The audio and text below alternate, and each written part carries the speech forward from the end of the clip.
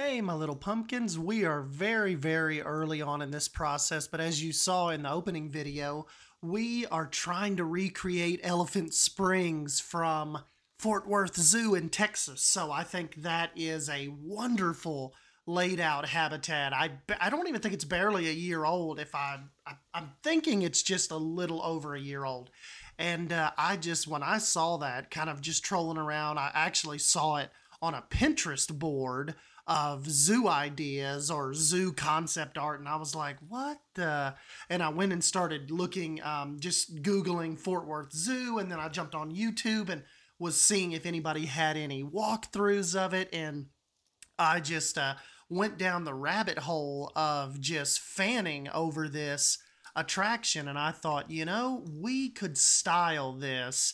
I think we could make this work in Planet Zoo. So we're not doing like a one-to-one scale recreation here, but I just wanted to try the vibe of a more realistic, because remember, that's kind of what we're switching stuff over to, a more realistic Indian elephant habitat. Because you remember before, the Indian elephants they've been moved all over this zoo. This was their original spot. Then they moved over to Leaf's River Walk.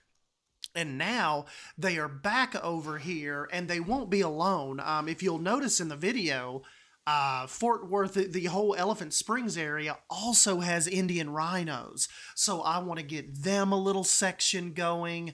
I kind of want to try this whole little area over here as kind of like Suyana's Elephant Springs.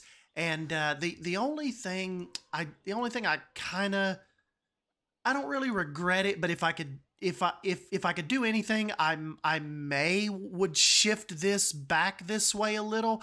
But I was thinking too, I could also just make this the rhino area. Like, the rhinos are first. That's the first thing you come to, and then you get pulled back in here further to get back here to the elephants actually in Elephant Springs. So, like I said, this is she's getting a little splash.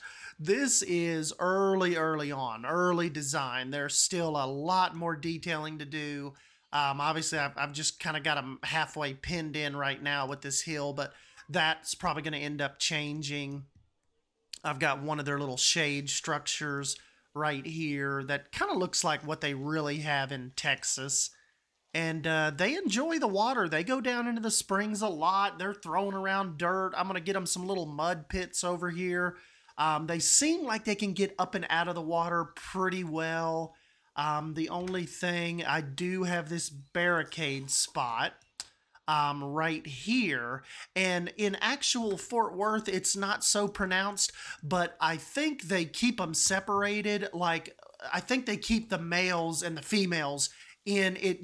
They share the same body of water, but they move them back and forth. They a lot of times, it seems like they don't let them mingle completely together. I don't know if maybe that's for breeding purposes or controlling breeding, or, I'm not sure. I didn't research it that much, but there definitely is a little like log that sticks out right here that separates the animals from each other. So they're like a couple together, and I'm not sure if maybe the two males are separated.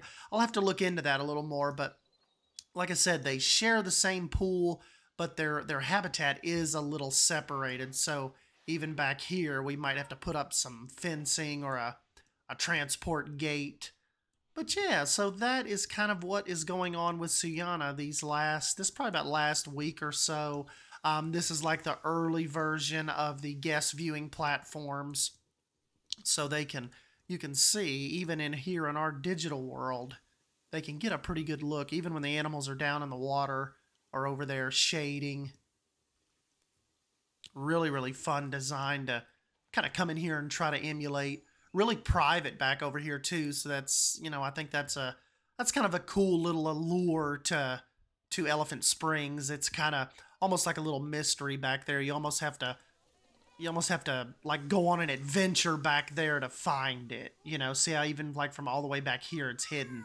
So it really kind of brings out that exploration, that you'd like to find in zoos where you kind of do have to go out and explore, and everything's not just like handed to you and they're the animals. It's I think that's what's a really cool trait about Suyana is there's so much vegetation cover that it really like it really almost, like I said, it requires adventure and exploration. Like you just really don't know what's around each turn until you're right up on it. Here's our little llamas. This is the official Suyana llama pin. We should have Suyana llama shirts. I'm thinking about, now that I'm monetized again and they'll let me do it again, I'm thinking about opening up my shops, but I'm thinking about maybe getting a Spotify shop or something, and maybe doing like Simply Savannah does and actually reaching out to an artist instead of just doing it myself, and trying to figure out some really cool t-shirt designs and mug designs. And I don't know, I might be able to come up with some cool designs now that I have a Canva subscription. They make it really, really easy to get in and do like, you know, custom designs, custom layouts. So I don't know, we might have to give that a look. But I definitely am thinking about wanting to get in and like relaunch the t-shirts, but do it in a more professional way, and definitely have some more like customized elements of Lost Creek, Little Creek, Suyana, Pine Creek. Wouldn't that be cool? Like if I reached out to an artist on, you know, wherever, Fiverr or whatever, and tried to, if I could find a really cool, reliable one that could make me some really just awesome custom, you know, Planet Zoo identifiable shirts. I think that'd be really cool. Remember, we actually removed all of the African elephant area over here, so we still have this massive kind of open canvas right here that kind of butts up against Poison Blade and Bold's awesome habitats they did for me. We've got this big open lake now, kind of like big open pond. Still got to work on that. We've got to get back in, and I've got some really cool ideas for some exhibits right here. And then, of course, the whole Elephant Springs area. Up here, we can restart the jungle, you know, the 4x4 ride. I was thinking this would be a cool corner for that. Kind of like how Herman had it, but put my own little spin on it. Because you can see, even down here, we still have the station and everything, but I just kind of got rid of all that back through there. So definitely have plans for a 4x4 ride back in this area. Now that, especially we know we've got the lions settled, we've got the African elephants settled with their new habitat. Just all of this just looks so much better than what I originally had. The giraffes and zebras, they are settled. They have their massive, massive exhibit, huge footprint of an exhibit right here. Just really, really happy with how all this turned out. Pretty level exhibit, not a lot of hills, not a lot of undulation through that way. And what else do we have? Remember, over here, we still have the floating mountains. So still think this area looks pretty cool. No reason to really demo any of this. Still a pretty popular area with the guests. Remember, Simply Savannah did the dwarf caimans over there for me off to the right. We've got the kind of like the gorilla mountains over here through the glass. Really, really awesome gorilla exhibit over here. Kind of up on their hill. So yeah, really, really happy with, even as old as that is, still a really cool section of the park. And we've got the rapids over here. Could use those, and I need to use those in some exhibit at some point too. And then as you make your way further out, remember we get out here to Leafs River Walk. This is where the temporary home to the Indian elephants were. But I figure even just walking through here, as dense as we have the foliage and as cool as the rock work and the water work came out, this could just be a regular nature trail where we don't have to have animals the whole way down through there. I mean, just imagine just walking by and just looking at the jungle scenery and the waterfalls. Make your way out through here. We've got the import drink. We've got the tropical imports. You could stop and get drinks. Look, I still have some elephants over here. And I do not know how chimpanzees got over here. So we've got river otters, chimpanzees. We've got the Indian elephants. We've got some tapirs. That is what I call mixed habitat. And this is just a fun area. Got another little gift shop back here.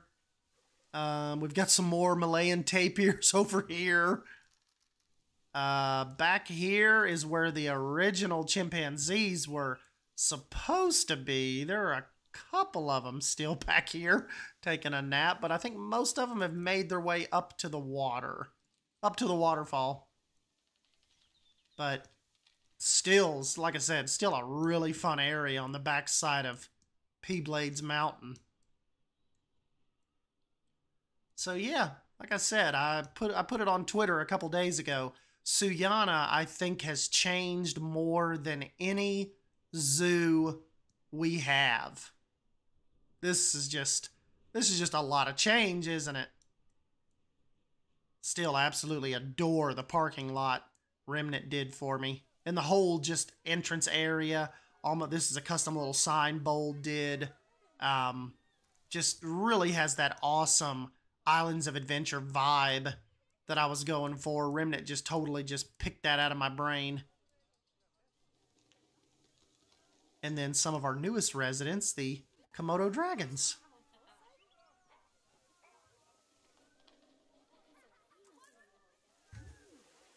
Be so cool to have bird shows and stuff here eventually, though.